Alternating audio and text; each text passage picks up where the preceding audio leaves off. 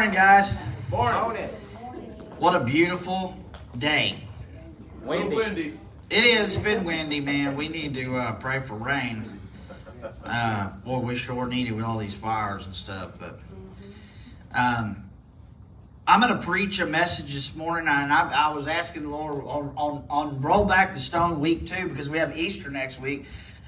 Lord, what do you want me to do this morning? And he said, just take on the pattern. You preach the pure gospel this morning. And so I'm just going to preach the pure gospel this morning. I just want the word. I want you to soak it in your life. And I want you, just like we sang that song, to understand when I preach this, it is our living hope. Christ is our living hope this morning. And so as we go into this week of a beautiful week, it's Miss Debbie said it's just one of my favorite weeks too. And so today's Palm Sunday, and we just want to prepare our hearts this week. We want to pray on Good Friday, not because it's Good Friday. We just want, honestly, I just wanted to set that prayer time on Sunday before Easter, because I'm asking the Lord for a harvest of souls to come in. Easter is a big time, so y'all pray with me this week and believe that people come find Jesus next Sunday. That's what I'm hoping for. And so let's pray before I begin. Everybody bow your heads for a second. Lord, we thank you for everything you've done for us, Jesus. And as we did communion this morning, Father, in remembrance of you, Lord, we thank you, Lord, for dying on the cross for us. We thank you, Lord, for taking our sins and our shame and our past, Father. And I thank you, Lord, with the power of your resurrection, that now we have the means, Father, to live this life as a believer, and we have our hope set on eternity with you. And I thank you, Lord, that you put a coal upon my lips this morning. Thank you for saving my life, and I love you. And I ask you, Lord, it's not by power nor by might this morning, but by your Spirit, says the Lord. And thank you, Lord. Roll Back That Stone, week 2. So I have an Easter message planned. It's going to be awesome next week, but this is a very important one, and I want you to sit back. This message is the pure gospel. And so as I preach this message, if you never truly seen the facts of the Bible about what happened when Jesus went to the cross for us, when he went into the vision that the Lord, the Father's will, because he was all about his Father's business. He said, "It's not my will be done, but yours, Lord." And he was talking to the Father, and he said, I have something that I have to do. And whether it's scary or not, I've got to go into this, and I've got to fulfill what the Father told me to fulfill. And you know what that was? That was you and me. And so take this message personally this morning. And so I want to get into it. I'm going to be running fast like a fat kid running into a donut shop this morning. And so y'all just stick with me. I'm going to be running through the Word, but just stick with me and sit down and open your heart and relax this morning and listen to this pure gospel message. And so we will begin on a day unlike any other. In a far-off place named Calvary, or another name was Golgotha, which is called the place of skulls. This place of death was just outside the walls of Jerusalem. And on the side of this hill, one could interpret the large face of a skull, and it hewed in the rock formations. It's still there to this day. Old bones scattered on the ground. Get this picture in your mind. The stench was horrific, and the vultures were plentiful. And so you have a place called the place of skulls. It was outside the walls of Jerusalem, and it was a horrific place. It was a place of death. It was a place of filth. It was a place of shame. It was a place where dead bodies decomposed. And on the side of this hill, understand that there was a skull that was in to the side of the rock to mark this this area where this epic incident happened. And a bloody, bruised, exhausted body of a man, listen, that bore deep wounds from the deep cutting stripes upon his back and on his sides. A crown of thorns that they hammered upon his head. Are you seeing this picture? A beaten face that was hardly recognizable. A horribly bruised body from the beatings that he took. And that body carried that cross to this horrible place that I'm talking about this morning. He went through all that. his body should have been in shock, the condition it was in. But he picked up that cross and he took that cross to that place, to that nasty place. He carried it to that place for you. Amen.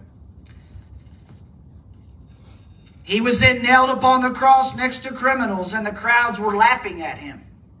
You know, the same ones that laid the palm leaves out a week prior. And so when he came into the city, they laid the palm leaves out, like right here. They laid it out in front. And that Hosanna. And they were cheering for him and everything. But the same people who did that were laughing and mocking and watching this man take on the suffering. And little did they know that he was doing it for them.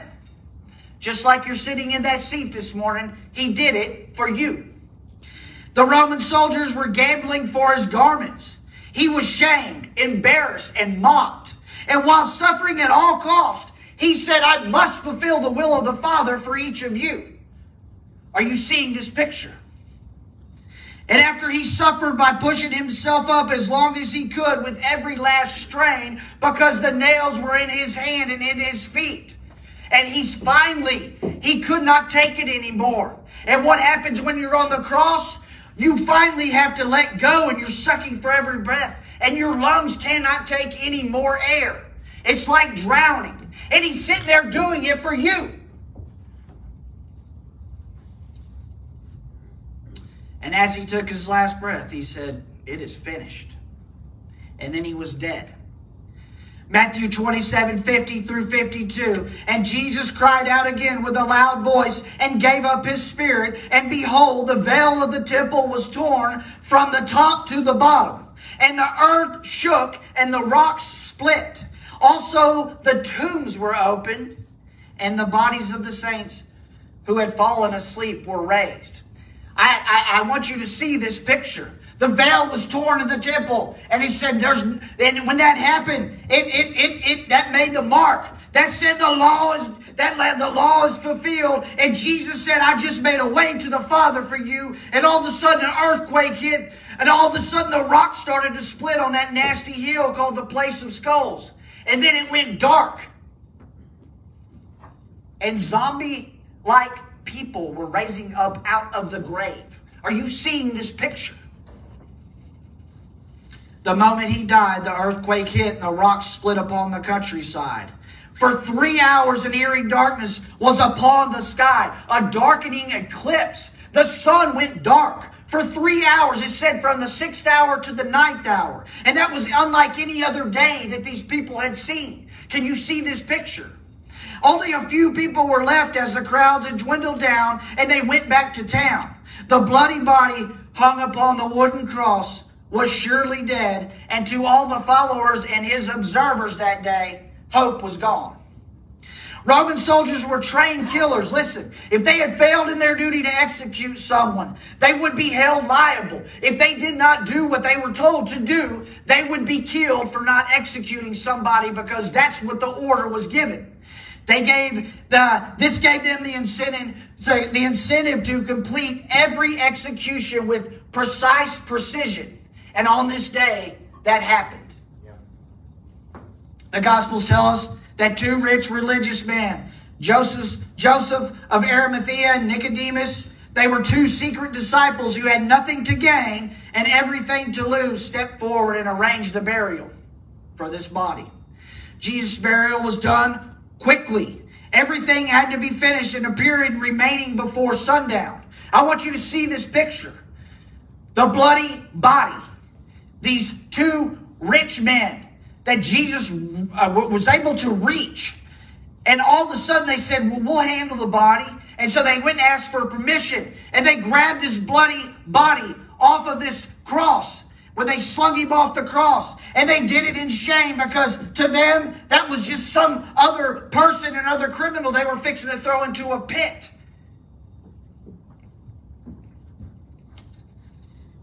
And they said, well, we have to give him a proper burial. It must be performed. And they were carefully observant of the Sabbath. The Sabbath, it had to be taken care of then. And take note of this. The body was placed in a new tomb carved in the rock. a brand new tomb. This tells us that no other bodies were in it. None.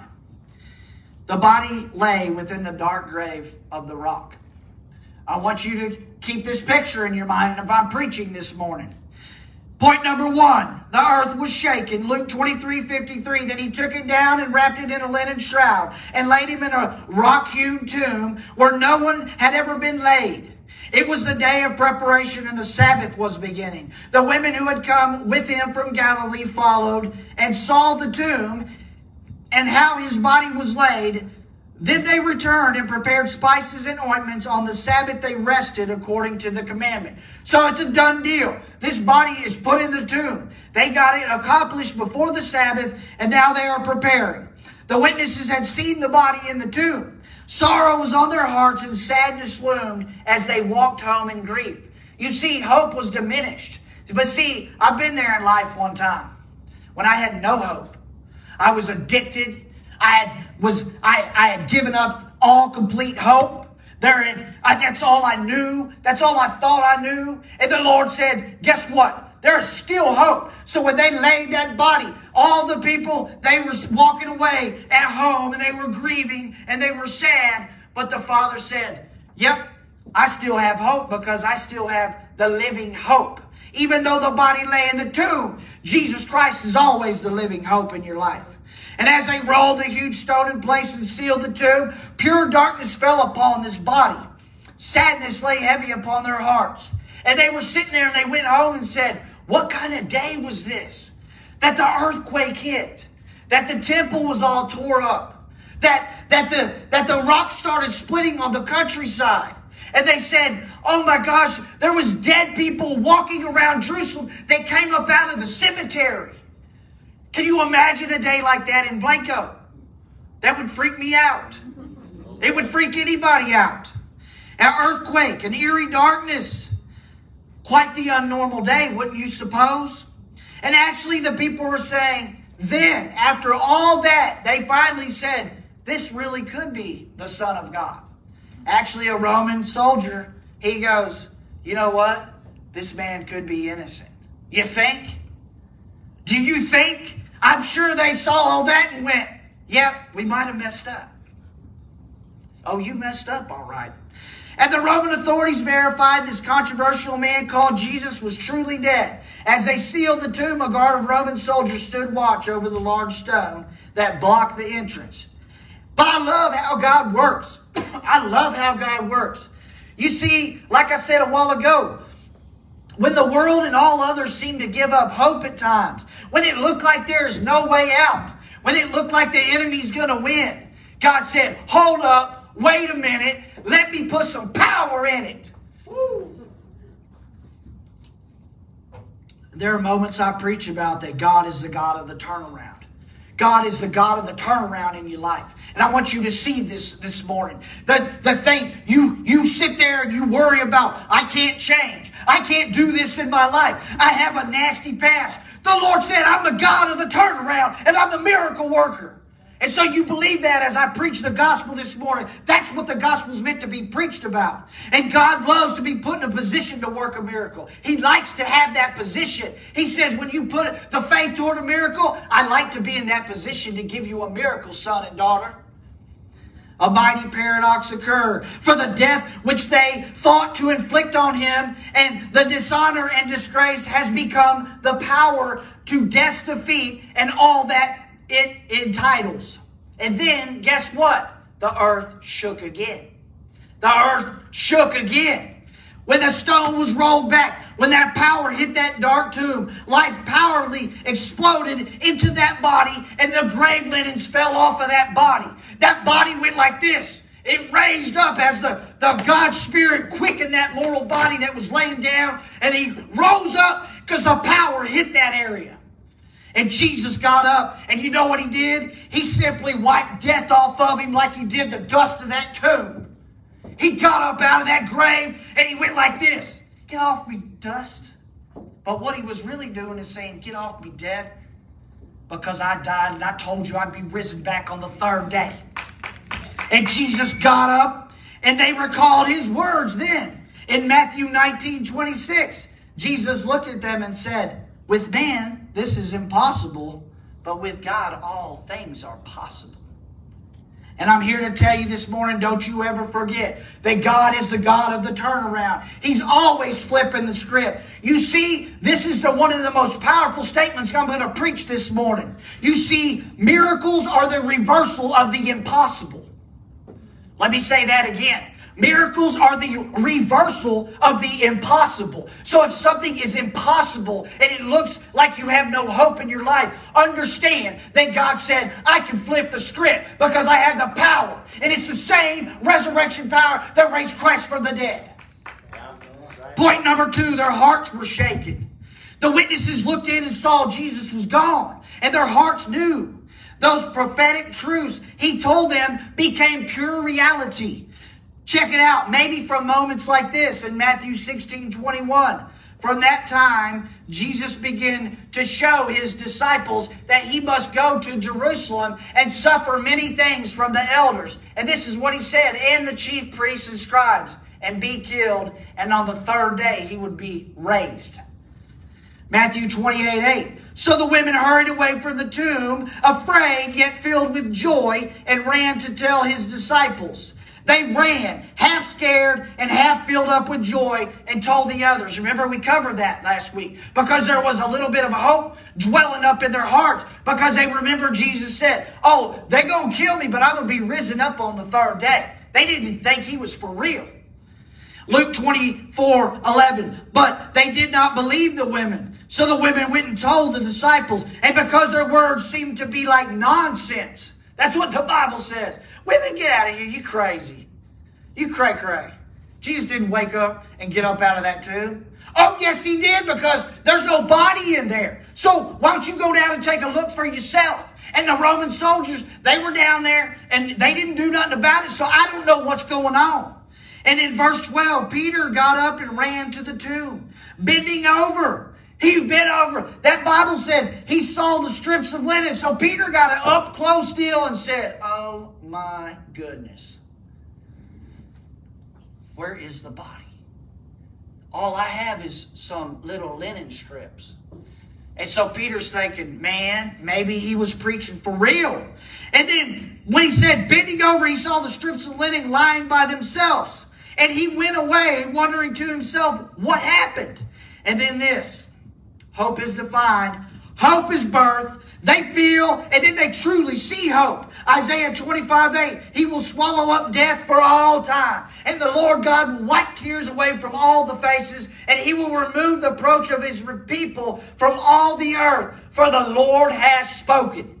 They ran into the one. They ran into the one. They ran into the one that was dead in that tomb, who ate up death for all time. And at that moment when they ran into him, he was breathing new life. Can you say thank you, Jesus? Verse 9, suddenly Jesus met him. And Jesus was on the cool. He said, greetings. That man's body was quickened by the Holy Spirit. The power of heaven came down and raised that man up from the dead. And he walks up and he's like, greetings. What's up? What's up, my peeps? He's like, man, I got the dust off of me. I just wiped that death off of me. I feel good this morning. It's easy like Sunday morning. Jesus was just chilling. He just said, I told you. Think about this. He rolls up on him. He puts his hand up to say hello. And this is not scriptural. But when he put up his hand to say hello, maybe a ray of sunshine was shining through them nail-pierced hands. Are you seeing this picture? He said, greetings. Wouldn't that be cool if the sun went boom, boom? He said, what's up?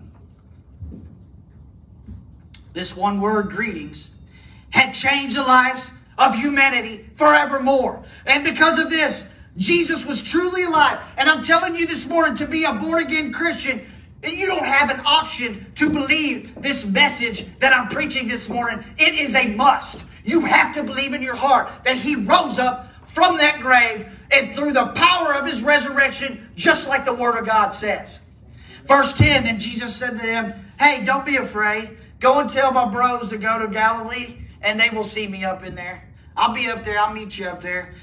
But and at that moment, they're sitting there shocked, And he goes, hey, go tell my bros I'll be in Galilee in a bit. I got some things to handle, you know. I just went from the underlands of hell and stuff and went up and went back to heaven. Now I came and got resurrected. And so, you know, that ain't nothing because all I got to do is travel to Galilee. So I done handled a bunch of stuff in 3 days. Just tell them I'll beat them up there. That's how cool Jesus was.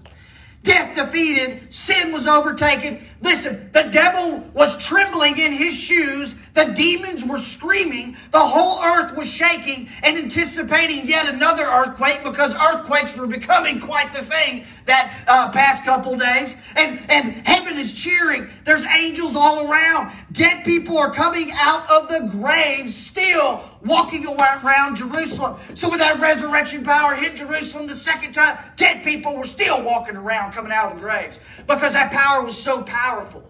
Isn't that crazy? That's how powerful of a power hit that region. And then it hit the whole world. Acts 2:24, but God raised him up again, putting an end to the agony of death, since it was impossible for him to be held in its power. Death had no power. This power super exceeded death's grip. And I'm here to tell you, Jesus can secure that for you in your own life today. If you are not born again, if you are sitting here thinking, man, this story is crazy. Yes, you have to believe it by faith. But when you do, you can have eternity.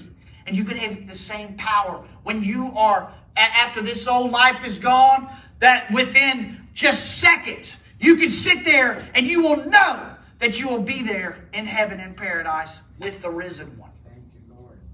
Roll back that stone. The moment that the Bible was written upon. The moment that all questions were answered. The moment, check this out, that I have given and gambled my entire life on. You see, I'm an old gambler. And so when I'm preaching you this pure gospel message, you better understand I done gambled my life and went all in for this message. It's called faith. Get faith. Rise faith in your heart. Let faith rise up in your heart this morning. That's the hope you have this morning. And when you have that hope, when you have an inkling of faith, it just takes a touch of faith. It just takes a little faith. You can have a brand new changed life in Christ. Point number 3. Everybody was shaken. The hearts were shaken. Now everybody was shaken forevermore. Jesus' resurrection was witnessed by a lot of people over a 40-day period. Even historian non-Christian writers of the time verified these events. Can you believe that? And so all I'm telling you is this is a real thing that happened. And people said, well, I just can't believe that. He just rose spiritually. No, he did not rise spiritually. The Holy Ghost quickened his mortal body and he rose up and he had the holes in his hands and feet and he had the wounds on him. He rose to life. His own disciples had to be convinced. But the Apostle Paul, he appeared to more than 500 of the brothers, is what Apostle Paul said, at the same time, most of whom are still living. That's in 1 Corinthians 15:6. So for a 40-day period, he appeared to all these people. And the Apostle Paul wrote, 500 people saw him. Can you believe that? He made known that when he was risen, that he was alive. Yet his own disciples had to be convinced again, like I just said. And eventually, they truly were. They touched the wounds left upon his body. They ate with him. And their lives were then truly transformed. And I want you to listen to this. I want this to hit your heart. Defying every obstacle, their loss of home, persecution, even death itself, they lived their lives by the evidence and the surety in their ministry that the power of the resurrection of Christ truly happened. They gambled their lives on it. They gambled literally their life on it. Their whole ministry, their whole purpose in life was based on the fact that Jesus rose up from the grave. And it changed the world forevermore after that too. His disciples could have lied about it. It was only their lives at stake, you know. They could have lied. They could have lied about it. It was only their lives at stake. Why would you tell the truth if you knew you didn't have to save your life? You get my point? because their hearts had to speak the truth. They knew that too. But they wrote different accounts that they were called in the Gospels. And in my opinion, it would have been easy. It wouldn't have been easy to believe the Gospels of Matthew, Mark, Luke, and John if they had wrote the exact story. It just wouldn't have been easy. If you were to read through the Gospels and the story was exactly detail for detail the same, that just wouldn't have come off good. Because guess what? When cops have a crime and they have multiple witnesses, what do? They come and interview the witnesses, right? Because guess what? Each witness presents different facts. Because somebody might have seen something different than this person. And so the Gospels are true. Because if it would have been any other way, they wouldn't be believable. Think about that for a second. Every eyewitness has different details to a story. And now this is my entire point this morning. Y'all get with me right here. In many respects, check this out. An unresurrected Jesus is really easier to accept. Do you know that? An unresurrected Jesus to this world is really easier to accept. Can you get that? That it takes faith to understand that this man rose up out of the grave? But guess what? Easter makes him dangerous though. I'm going to say that again because I just love preaching that. Easter makes him dangerous though. Because of Easter, guess what? People have to listen to his extravagant claims and they can no longer pick and choose from his sayings. You can't just go in and pick and choose. You either have to believe that he was risen or not. And if you believe that he wasn't risen, then how can you believe the word that he's quoted in the Word of God? You get my point? Yeah. Either you have to believe it or not. It's called faith. Easter means also that he's on the loose. My Redeemer lives this morning. I'm so excited about this week. I've been praying and I said, Lord, I know that you're alive. I know that Jesus, the Word of God says Jesus Christ is the same yesterday, today, and forever. So nothing changed. Nothing changed. Death didn't even change that. Because of the love of the Father, though. And I'm telling you this morning, don't you ever forget this. Your heart was in His sights long before your first breath. Before you breathed your first breath. When you were nasty and purple and your head was weird looking and you came out of your mama's belly, God said, I've got him. I've got her in my sights. And I'll tell you why. Because the world is corrupted by sin. And even though He knew when your first breath was going to be taken, the Father also knew that you were going to be born into sin. The Father had to make a way to be back with His sons and daughters. The Father said, I have to find a way to be back to you. And then I guess it's based upon this. 2 Corinthians 5:21. For He made Him who knew no sin to be sin for us, that we might become in Him the righteousness of God. That means sin had to be placed and it had to be sacrificed. And He said, I have to make Jesus. And you understand that Jesus never knew sin. He didn't even know what it was. Because if He had tasted sin and He had been involved in sin, then He wouldn't have been that pure sacrifice for you. So you have to understand what He went through that day on Calvary. He never knew sin. And He said He took all that yuckiness, that filth, that despair, that heartache, all that. He took that upon Himself for you. And He took that upon Himself that we can become the righteousness of God in Him. And this, Revelations 1:5. And from Jesus Christ, the faithful witness, the firstborn of the dead, and the ruler of kings on earth, listen, to Him who loves us and has freed us from our sins by His blood. So every drop of blood that He dropped, every drop that when they were beating Him, they were hitting Him with that whip, and that whip had glass and rocks and nasty stuff on it. And they were whipping Him, and He was cutting His body, and He was bleeding, and He was dumping out blood, and it was cutting Him to the core. And then they hammered the crown of thorns on him. And he couldn't even see because his eyes were swollen up from the beating and the blood was coming down. And as he bore that cross and carried it to that nasty place, every drop of blood was for you. And then they laid that cross on the ground and he said, I'm going to get on that cross because I'm going to take the shame and the sin and all the heartache and all the disease away from the people that I love.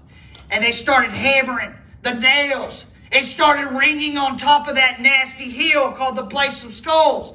And he was sitting there and he bore it like a man. Jesus was the man of all men. And he bore all that. And as the blood was pooling up, it was flowing down that hill for you because of your mistakes. And I'm here to tell you, you got to believe that. That when they raised him up on the cross, and when he was up there, and they were making fun of him, and he barely had anything on, and they were underneath the cross throwing dice for his garments and making fun of him and saying, if he's who he says he is, he can take that, he can take himself up off that cross and just do what he wants to do. But he said, I don't want to do that because I have to do this so you can go to heaven. So I can take your sins away from you. So you can live an abundant life now, and you can have an abundant life throughout eternity, and your family can get saved too. Can somebody say thank you, Jesus, for that? And what I'm preaching this morning, you have to believe it. You have to step into it. You have to accept it into your heart that he truly did this. And then, and only then, you are transformed by the power of Christ. And I'm here to tell you, he said, I have to endure this cross for them. I have to do this, Father. If you can take this cup away, take it away. And he knew that the ramifications of it, that he was so stressed out that he was sweating blood. So the blood already started pouring for you long before he even got to the cross. Because he loved you that much. That was a revelation you never thought of that he gave me last night.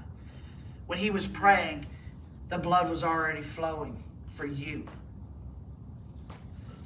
In closing this morning, here's where we can apply application to our life. I'm trying to wrap up, and I'm fixing to, but this is where you apply what I'm preaching about this morning. The Apostle Paul said it very well in Philippians 3:8. More than that, I count all things to be lost in view of the surpassing value of knowing Christ Jesus my Lord. Of knowing Christ Jesus my Lord, for whom I have suffered the loss of all things, and I count them but rubbish, so that I may gain Christ.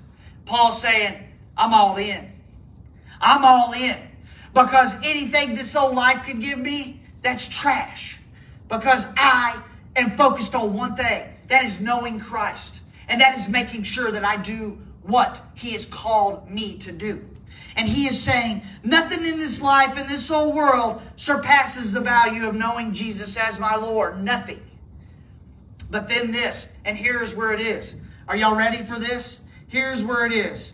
I love how Paul broke this down and made it where you can apply it to your life. It is so good. And here we go. Verse 10.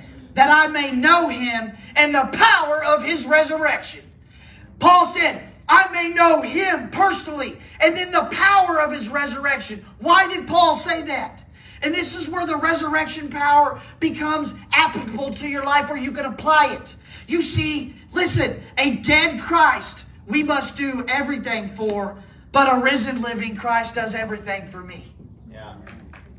That's powerful. That's the key. And here we go. This is another powerful revelation. This is going to be number 3 powerful revelation in your life this morning. Our old history and past ends with the cross. Our new history begins with the power of the resurrection, because that power is the power that keeps you. Let me say that again. Guess what? It says it. Our old history and our past ends with what Jesus did on the cross when He bore our griefs, when He carried our sorrow, when He was wounded for our transgression, bruised for our iniquities. The chastisement of our peace lay upon Him, and by His stripes we are healed. And He said, I took your past and I took all your mistakes. And then I was raised up from the dead. And that power is the power that's going to make you live a life as a believer. It's the keeping power of Christ. The resurrection assures us that Jesus can transform our lives every single day. We live empowered by the presence of Jesus to live this changed life. That's what the power of the resurrection does in your life. We are not only forgiven, but we are filled with the mighty power of God who raised Christ up from the dead. And this same power can be applied daily. That's where you apply it. Because He gave you the Holy Spirit, and that is the power that you have to overcome. That means His Spirit dwells in you as a believer, and you can go through everyday life as an overcomer. That's the power of the resurrection. You can achieve all victory in all things through Christ. And while so many out in the world look at the story of Christ and they miss His saving power, the Spirit-led believer each morning is another opportunity to recognize the Lord's resurrection power. His power to raise us up to a new life and to draw us closer to Him. So what I've been doing as I studied this all week, I said, Jesus, the first thing in the morning, give me your resurrection power to overcome. If something comes where I have to deal with it, I need the same power that resurrected you to help me to overcome today. And that's where it's applicable. That's where you apply it. And I'm here to tell you this morning that this message I just preached to you, that I just preached my heart out, this pure gospel message, because at this church, we preach Jesus. And I'm telling you, this is all the hope you need.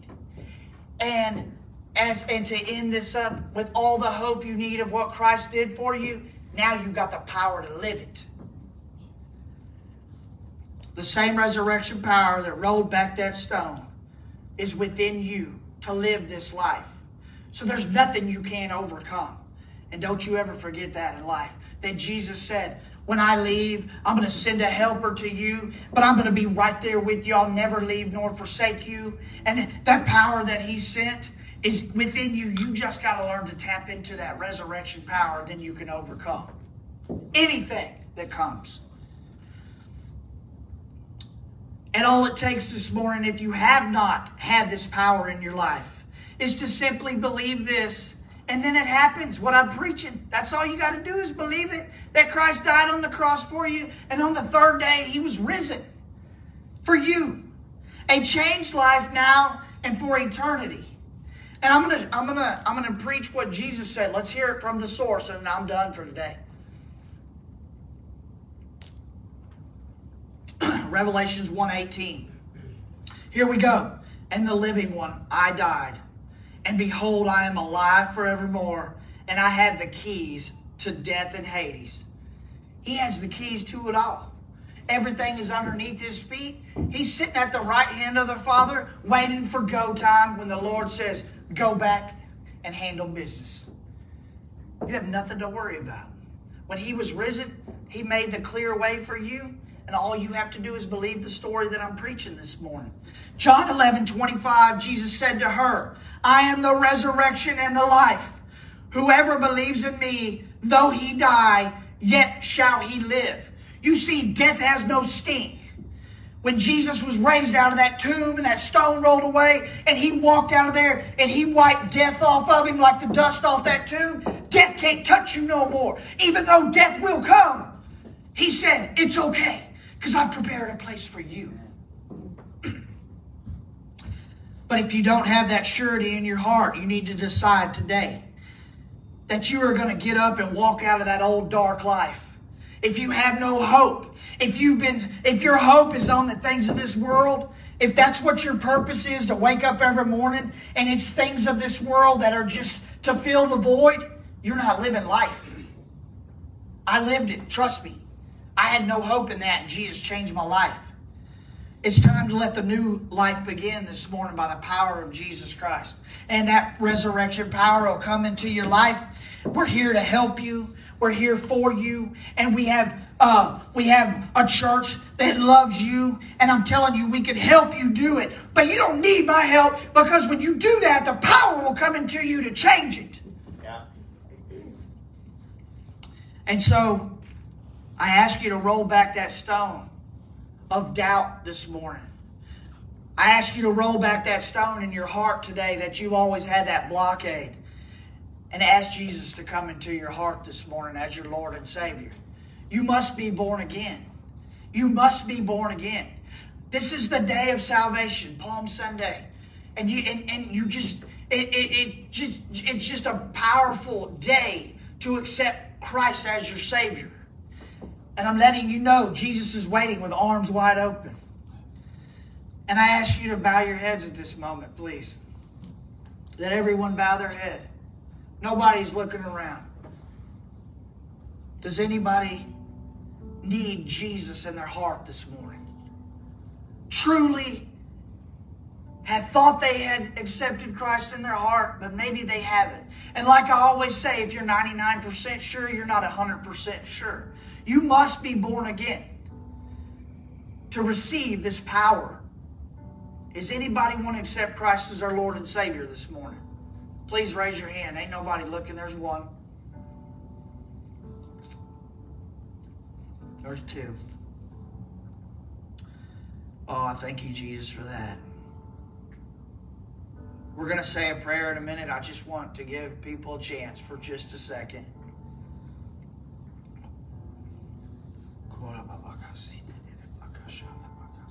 Jesus, Jesus, Jesus. I thank you for that, Father. Let's all say this prayer this morning. Y'all repeat after me. You know how we do it as a church. Lord, I know that I'm a sinner.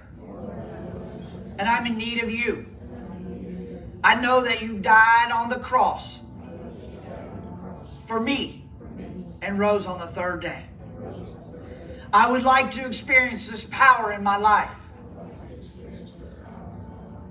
I ask you today to come into my heart as my Lord and Savior. Forgive me of my sins. Wash and cleanse me with your precious blood. Make me new. Fill me with the power of the Holy Spirit. Thank you for loving me and giving me hope in you. In Jesus' name, amen. Y'all can look up. Let's give the Lord a hand for that. If you truly pray that, no matter if we've talked or anything, you know what? Today was your day. I'm telling you, Jesus is, the heavens up there cheering right now. They're celebrating. And I want to ask real quick if anybody needs prayer real quick. I'm going to come pray for you. You can just sit down. I know you're hurting. Can I pray for your body? Father, we thank you for this sweet man. Father, my friend, Lord Jesus, we thank you, Lord, for a purpose in his life, Father, to fill him up with hope today, Lord. I ask you, Lord, that just like when Christ was quickened, his mortal body was quickened, Father, that the Holy Spirit comes in here and transforms this man's heart. And then by his stripes, that he is healed by the stripes Jesus took upon the cross. Lord, I thank you, Lord, for his life. I thank you, Lord, for fresh hope and a fresh anointing and a new season to come upon his life. And I thank you, Jesus, for him. In Jesus' name, amen. Anybody else need prayer?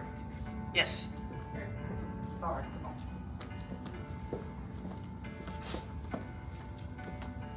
What's up? Okay. Father, we thank you for my friends, Lord Jesus. This is a prayer that this is special people.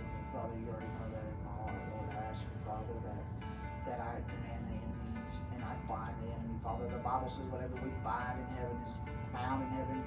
And I say, our bound on earth is bound on earth. Whatever is loosed in heaven is loosed.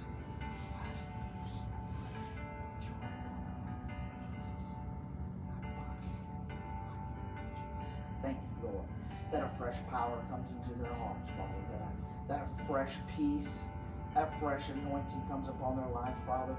And I thank you, Lord, for their future and the hope they have, Father. I thank you, Lord, for their children and their finances and their health and everything else. And I ask you, Lord, that you bless them today, Lord. That they go home and get rest in you, Lord, and that they enjoy each other. In Jesus' name.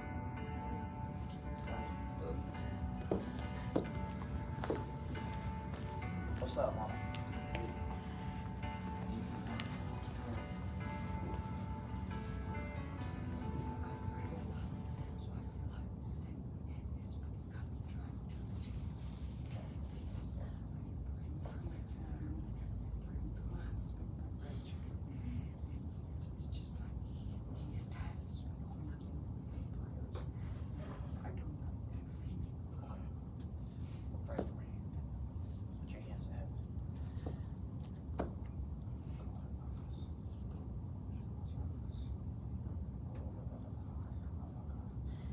Father, I ask you, Lord, to just come in there and bring her peace in her heart, Father, that she stands firm for her family, Lord. And that as she prays, Father, no hindrances, Lord, that recall the word and how Jesus handled the devil when he fought back the devil with the word, and that devil had to flee. So I ask you, Lord, as she draws near to you, Father, that the enemy must leave in the mighty name of Jesus. And I thank you, Lord, that you hear her prayers and that you shine upon her, Father. And I ask you, Lord, that you, the prayers of this mother, Father, that you answer this heart, Father. I thank you, Jesus. I bind the enemy attacks in the mighty name of Jesus. And I thank you, Lord, for her family, that they are healed, that they will find you, Jesus, that the Holy Ghost will draw them to Christ. In Jesus' name, amen. You're welcome. Anybody else? Y'all good? Testimony. Sure, go ahead. So, I saw my oncologist on Friday, and I shared with the ladies that I was nervous about him wanting me to possibly go through radiation, and it's something that I just really didn't want to do. And it's fairly typical when you do, it's a lot around, it's a bit like nervous. But anyway, so I asked for prayer that I wouldn't have that. I pretty much in my mind decided that I didn't want to do it. But you know how you don't want to do something, but then something's sort of put in your lap, and so then you're thinking, well, maybe you know what I'm saying. Yes. So I went in on Friday, and he never mentioned it. Wow. Praise the Lord. Give him honor here.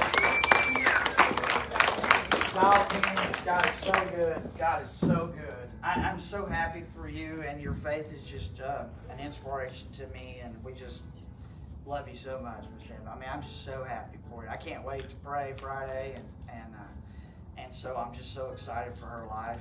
Bow your heads. I actually don't do that yet. We got to go. I'm running late. I preached a long one, I understand, and we had to pray for people. But I'm letting you know I've been praying something on my heart that the Lord keeps you.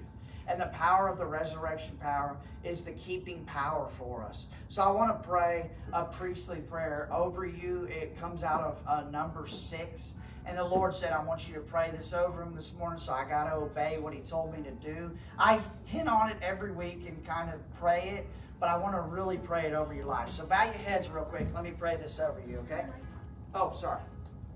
My mic's off. I want to pray this prayer over you as a pastor, and so please bow your heads. Lord, I thank you for these wonderful people, for their family, Lord. I thank you, Jesus, that you keep them. I thank you, Lord, that the power, the same resurrection power of Jesus Christ, Father, is in their lives, Father, that they go forward in Christ, Father. They are overcomers in Christ. And I thank you, Lord, that if God be for us, then who can be against us? But I want to pray this word over their life this morning. And it's Numbers 6:24-26. And I'm going to pray this. And as I pray, I'm going to believe God for you this week. So take this to heart. The Lord bless you and keep you. Let the Lord make his face shine upon you and be gracious to you. The Lord lift up his countenance on you. And I ask the Lord to give you peace this week.